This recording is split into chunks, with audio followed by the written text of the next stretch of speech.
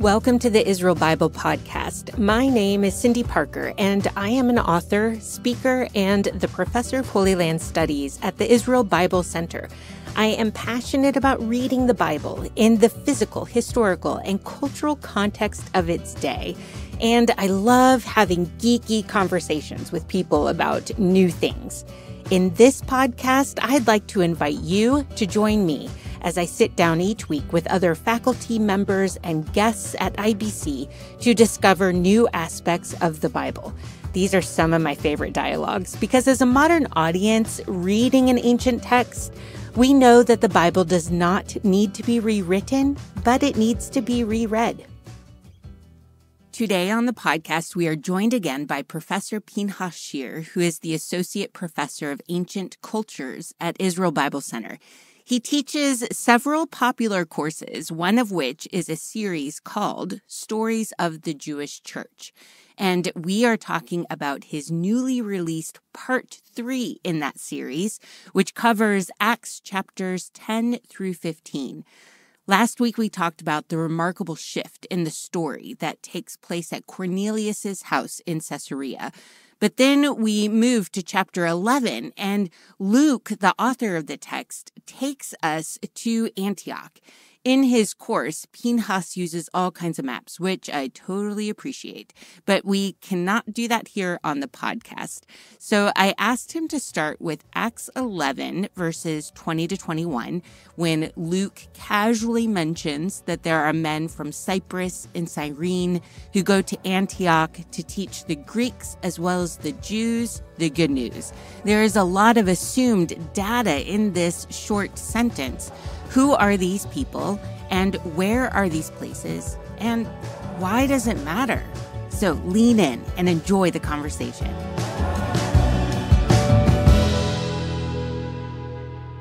Sure. So a lot of people who study ancient history, we need to realize that a lot of Jews lived outside of Jerusalem, outside of Judea, even outside of Samaria, and all those areas, way, way outside. In other countries, sort of say, at that point. Some by choice, some not by choice.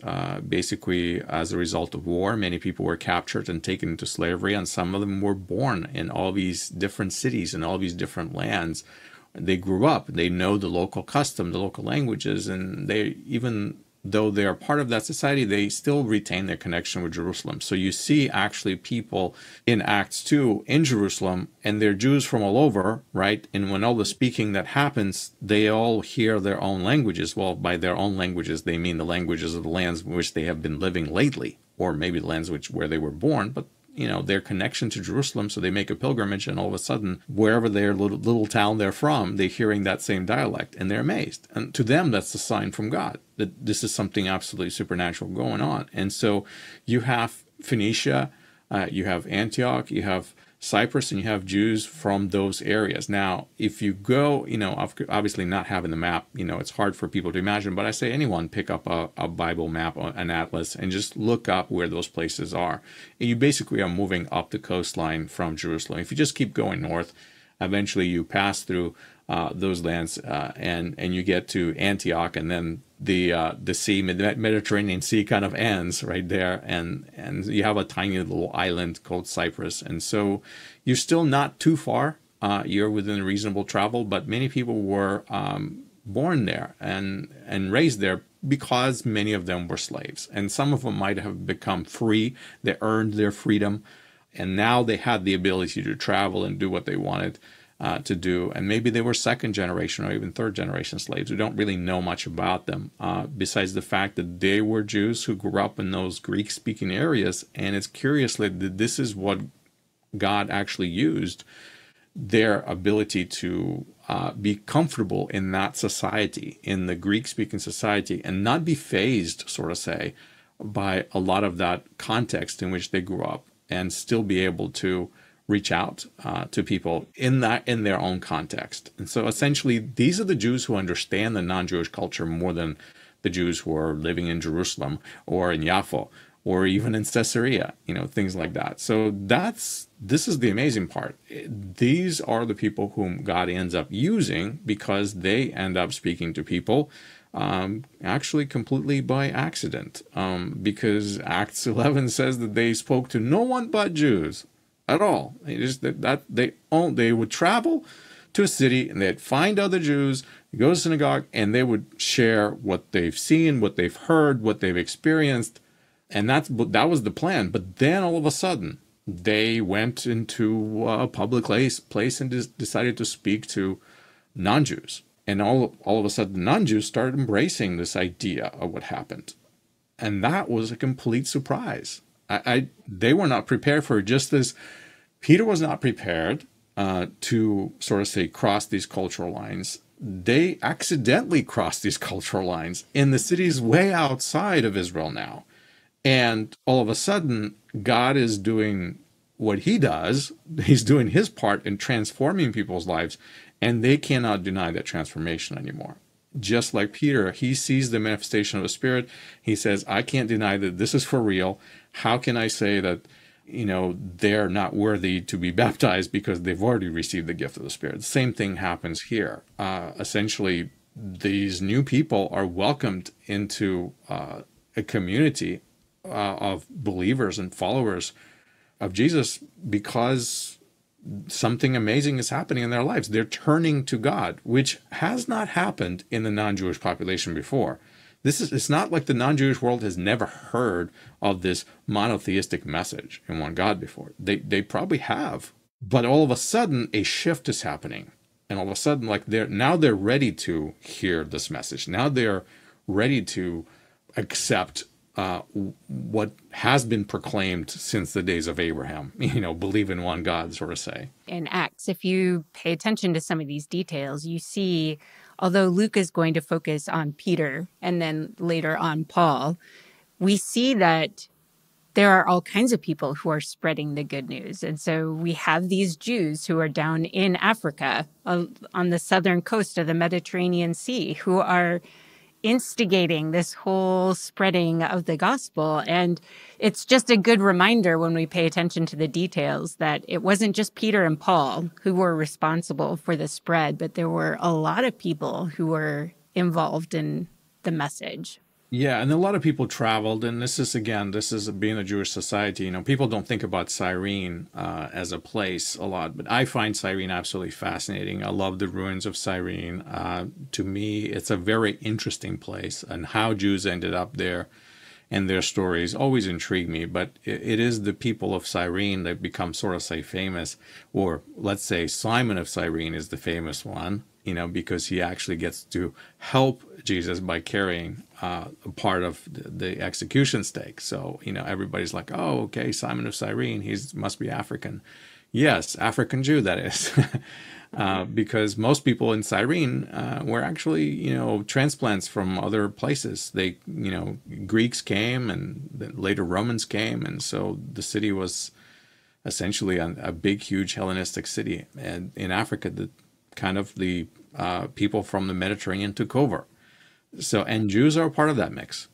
Yeah, it's part of that whole Mediterranean world where they're facing each other using shipping lanes, basically, to go across the Mediterranean Sea and connect with one another. I wanted to go back. I do believe it is Antioch for the first time that we have a church that is a blend of Jews and Gentiles, right? I mean, that would be Antioch, because this is where we're starting to get the Greek audience also starting to accept this message. Yeah, we don't really know that much historically about Antioch. I mean, we know that Antioch had a Jewish community, and we know that these new Christ followers were also there, and they were non-Jews, and how much they were integrated into the Jewish community or they were not integrated at all. We don't actually know that much about that, and there's a lot of papers recently have been written about the extent of the integration that happened or not, or did they actually form a whole new sort of say assembly for them and focused on teaching them the things that would not have been needed to be taught to Antioch Jews, because Antioch Jews have been going to synagogue all their entire life, so they don't need those basics and that understanding. So. But yes, Antioch is the place. It's it's a big, it's a sizable city, so with very diverse population, and that's where we sort of say have these this mass, sort of say now, a group that's large enough to constitute a perhaps even an independent standing group of people who might have been God-fearers or just pagans now embracing this new idea. And the truth is, the apostles don't really know what to do with them. They sent for Saul, of Tarsus. And if you look at the map and find where Tarsus is, where Shaul, where Paul is from, actually, it's really not that far from Antioch. I mean, it really is almost in the same neighborhood. So it would not have been a huge stretch for him to come. So he, out of all the people, he probably understands their culture more than anybody else because, again, he grew up right around that area. He would know even the most local customs and any kind of local traditions and people and rulers and local deities. He would have known all of this colloquial stuff, sort of say. And that makes him actually a perfect person to come. And so he comes, and for the entire year, he teaches there. And the community grows even more. And that's when essentially we have this word Christianos appear. This is where this idea of Christians appears. Look, we're way into Acts now. People say, well, the church was born in, Acts chapter 2. I'm like, well, Christians didn't appear until Acts chapter 11. How did that happen? Antioch becomes really important for Paul. He goes back and touches base. It becomes almost home base at the end of all of his journeys. He's always oriented towards Jerusalem, but he always goes home to Antioch. There has to be something special for him in this first community that he really helps establish and grow. I think it becomes sort of, say, a testing ground for him in many ways. I think it becomes a base of operations because he's established relationships with these people and he gets a lot of his support from that area. And it's much closer than going all the way back to Jerusalem, of course. So yes, it's natural that it becomes an area because now you actually have a community that's working in that area. So this is an important thing about Paul is that, remember, he is the one earlier in the book of Acts. He's the one who receives the calling. And when he has this vision, when he has his transformation, when he has this realization of what it is that God wants from him, it's very clear that the message that he's going to testify to the nations, that's going to be a really big part of his calling. And so he comes into that, essentially. For a long time, he doesn't testify to the nations. He actually goes on to everywhere, but eventually he starts to embrace this idea more and more. And I think Antioch naturally becomes a place, for him, because again, all the networks, all the connections, there's the social networks in that world are so important. This is something we tend to forget because we're very independent, but social networks are everything. We do eventually stop talking about maps and the memories of culture held in certain places. So I brought up another topic highlighted in Stories of the Jewish Church, Part 3.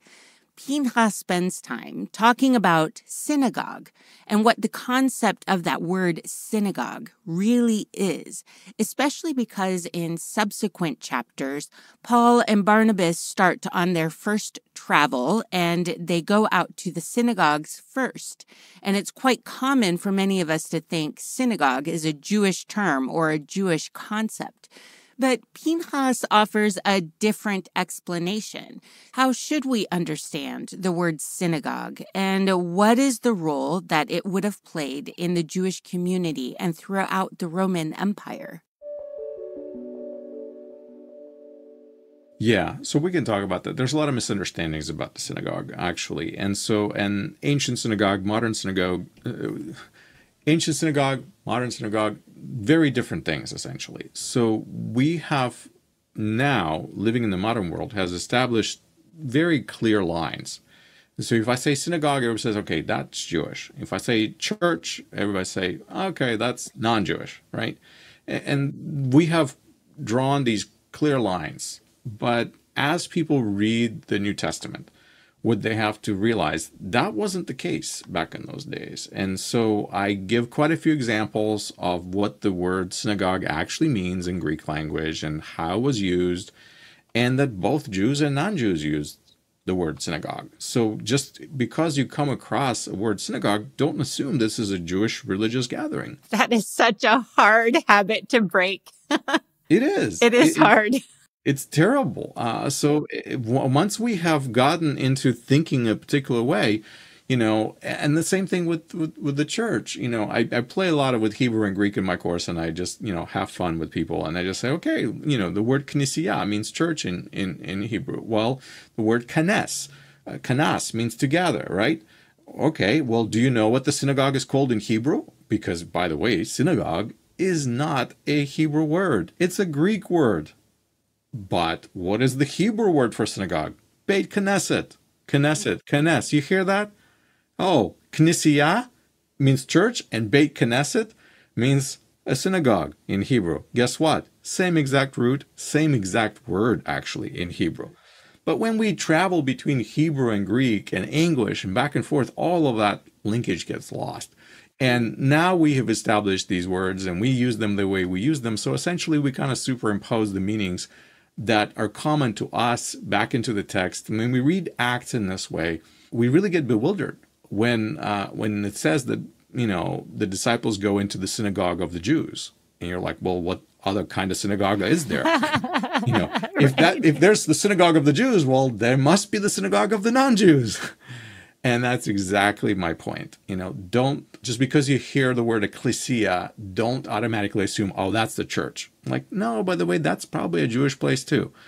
Or just because you hear the word synagogue, don't assume that's a Jewish place of worship. Well, no, that could be just very pagan as well. So these terms are much more fluid in the New Testament, and we want to assign our meanings to them. And this is where we get caught in a trap, essentially, and fall into that bad habit and start interpreting things by looking through our modern lenses. And so I constantly challenge my students to stop looking that way, adopt a much more ancient, much more nuanced look by understanding, by using a simple language like this, of how things like that could be so misleading. Speaking of using modern context, you were talking about when we use terms like synagogue and church, and we think Jewish, non-Jewish, but we also think a specific kind of building, where I'm not entirely convinced that we're supposed to take even that idea with us into the ancient text, because it's not, they met in all kinds of places. It was an assembly, right? So it could be in someone's home, it could be in a public place. And so are we supposed to be thinking a synagogue building in a particular city? Buildings are actually an afterthought. And so this is what people have to realize. So in some ways, Judaism hasn't actually changed that much. So at least some forms of Judaism. So today, people who are familiar with Hasidic Judaism, for example, they would know that a lot of synagogues are small, and they're actually house synagogues. That's what they are. A lot of times the rabbi might live with his family on the second floor, and the first floor is where everyone come and prays. You have the big, huge room on the first floor, and that's where everybody comes. But the rabbi actually lives upstairs with his family. And so they're the caretakers of the space, but at the same time, it's a small little house synagogue. And that still goes on actually in modern day in Hasidic Judaism. And I do believe that some synagogues were private in those days, and some synagogues were public. So the private synagogues, of course, would have met in homes, in private dwellings, and they would have been by invitation only. And the public ones could be meeting in the town hall or in the library or in some open civic building out there that's used by public. In fact, many synagogues did exactly that. They shared cities' facilities, because synagogues at that time were not strictly used for prayer only. People conducted all sorts of communal affairs in the synagogue. They weren't necessarily houses of worship. They were more like community centers, if you think about it that way, in those days. And so that, again, a lot of this stems from people's lack of familiarity of what modern synagogues are like and what ancient synagogues used to be like. And we just kind of want to embrace this idea of a designated building that's assigned to worship, and this is where people get together on such and such day. It's a bit more fluid when it comes to the ancient world. You also mentioned the term ecclesia. So how does that play into synagogue? How is it similar or different from synagogue? I mean, to me, it's this is another one of those terms that's basically used practically synonymously. In some places, ecclesia means exactly that, a gathering of Jews. Could be a religious gathering, could be a non-religious gathering. And synagogue can mean the same exact thing. It can mean a gathering. So these are all terms that are not imbued with religious context, is what I'm trying to say. The word ecclesia is not a religious word. It's not a Christian word at all. And the word synagogue is not a Jewish word. It's also not a religious word. It's just a word for gathering. And there were a number of these words for gathering and assembly of all sorts. And so we just get stuck in using them in a very, very specific way because we have stopped using them in a generic way. But I just propose retranslating all of these translations to just put the word assembly everywhere or gathering. And that will fix it because it will make the text actually read the way it was meant to be read by using these generic, broad terms. It's what is so fun about courses like yours is having a chance to kind of pause, set the culture, set the time period, set the language, and then reread the story and go, oh, that is interesting. That's what I challenge people to do because we get stuck in a rut. Yeah, and we do. We come up with interpretations that are almost predictable because the path has been laid out for us.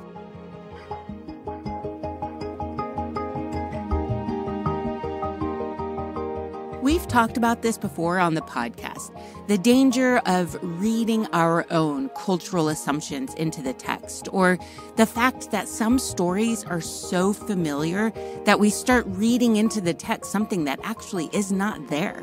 It's always a great exercise to take a moment, ask about the cultural, geographical, and linguistic context, and then read the passage carefully one more time. If you love this kind of exercise, join us at IBC, where you have access to so many amazing courses that dig into these kinds of details about culture and interpretation. You can even earn credit towards Israel Bible Center Certificate Program in Jewish Context and Culture. Thank you to Jeremy McDonald from Mason Jar Music for doing an amazing job editing, mixing, and adding in all the good music. And thank you for hanging out with me and being curious about all things Bible related.